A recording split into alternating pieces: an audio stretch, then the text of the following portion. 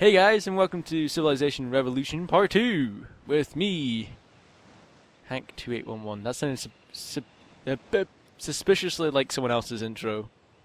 I don't remember who. Anyway, so here we go. We're still with the Japanese. My throat's still kind of croaky, and my voice is still breaking, and I'm dying a little inside every time my voice breaks. Anyway. We, if you remember, ooh, here we go, spot of luck. Caravan. Fuck off. Rather actual gold, but whatever. Wow. Nice. Show us 25 gold pieces. Do we have 100 gold now? Move, wifey. Thank you. Yes, we do. Okay, good. If you saw the last part, you saw me fail, as I thought I was really smart by selling a unit, getting 100 gold for my settlers, and then buying quick producing what you call them, a bunch of archers, which didn't really work, but oh well. I need to try and get this back on. Cool. So we're back anyway. Is what the last minute or so was meant to show you. You're gonna go back as well. So yeah, we need to go find a new city. So because we're not that'd be kind of good. That'd be kind of good. Actually, that's not good enough food. Oh no, but we have sea. Yeah, that is the beautiful thing about the Japanese, is that they're a lot better for islands. Because generally the problem with islands is you either have not enough production or not enough food. Because obviously it's such a small area that you're not going to have both. Your likelihood of getting both is, or getting enough of both is pretty small chance. But because you get +1, like I said in the last part, you get +1 food per sea square. It means that you automatically get plus whatever amount of sea squares you have next to us. So he's going to block me off there because he's a top bloke. I'm going to... Should I rush my... I probably shouldn't rush my later, should I? I'm trying to remember what Troy said to me. My MLG Pro friend there. I'm going to try and think. No, I don't want to make it this close. This is kind of all what you shouldn't do, by the way. You shouldn't really put spies out by themselves. You shouldn't really... you shouldn't be especially putting those guys out by themselves. I'm actually going to attack you because you pissed me off by stealing my fucking spy. I'll kick your ass like a boss. Yay.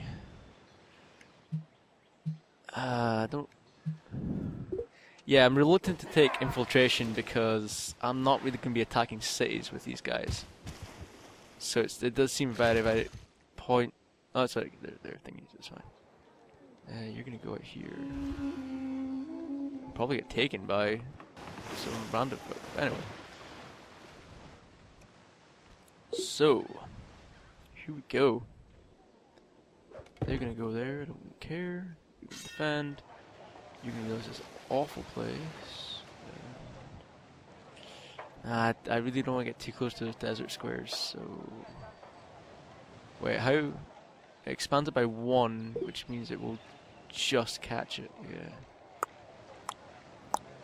Let's go back around this way and try and get some trees and stuff. There we go. Okay,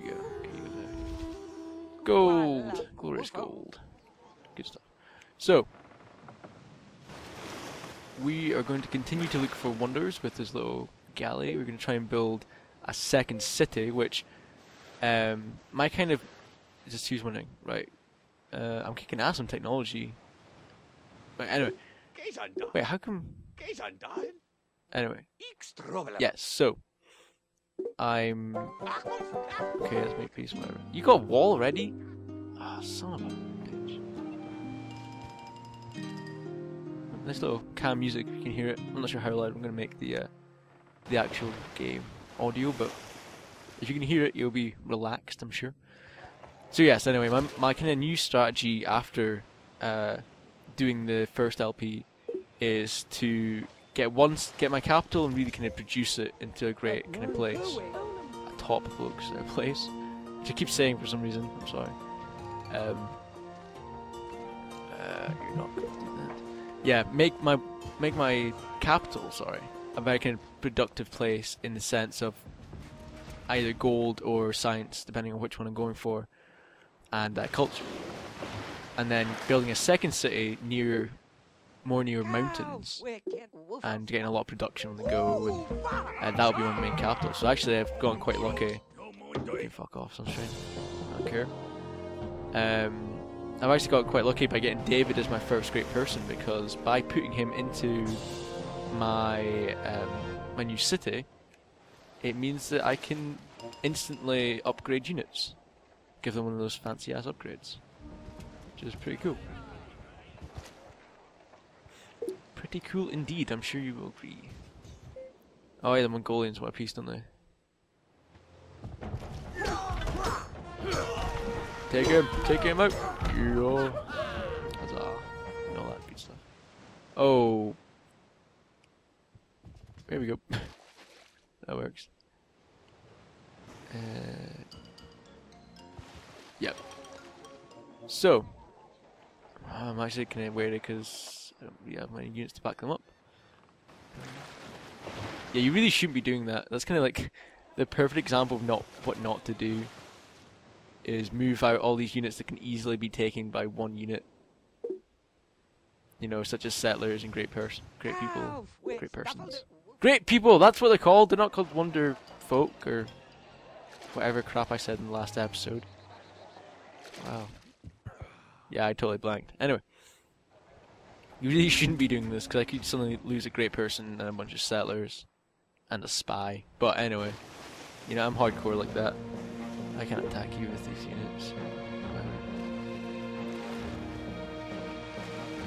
It's actually really weird, because to record this, I've got to put it into component cables again. So go retro style. Because I haven't got my HDP VAR yet, and all that good stuff. So... Oh, you got library. Little template.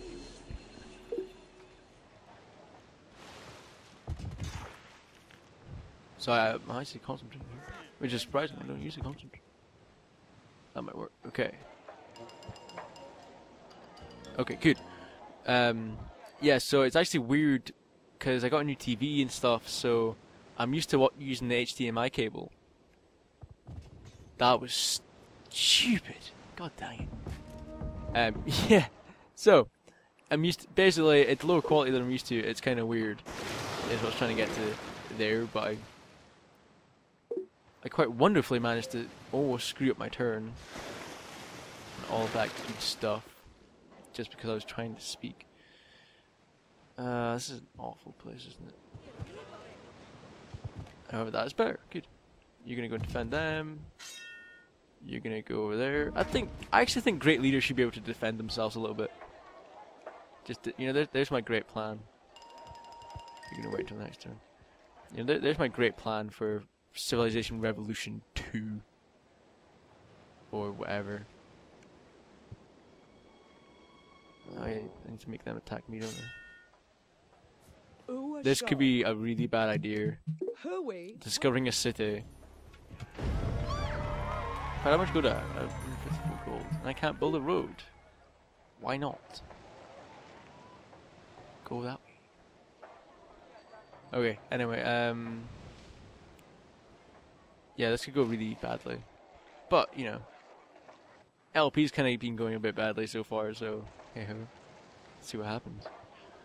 So you're gonna go and not steal something, you get your ass kicked by... No, you're not. Wow. You beat her ass. And we're gonna steal some gold. Right, I'm gonna guess, just because I'm a gambling type person. This is gonna be 12 gold. 13! Damn it! So close. So close. Yeah, so I really shouldn't have done that. I should probably just sneak back out and left them alone, but I'm just gonna get some defensive units in here. And you're gonna shoot yourself in the first day. Oh well. Shit happens and all that jazz. So yeah, I forgot that early turns you're gonna get nothing. I think you get like between. Now this is me bullshitting, by the way, but it might be right. I think you get something like between 5% and 8% of their gold if you steal gold, I believe. I can't remember who told me this. It could be a complete lie. And when I say could be, I'm going to say pretty much is. But, you know, it gives you something to work off of. It gives you basically, it gives you a very small percentage of the gold. And so if you... No, I'm good, thanks. If you steal gold late on against someone who's playing really well, you're going to get quite a bit of gold. Example, the first time me and Dean played Troy, I stole some gold from one of his cities, and I think I got something like 400 gold, and it like quadrupled the amount I already had. That's how much better he was doing than all of us. So, yeah.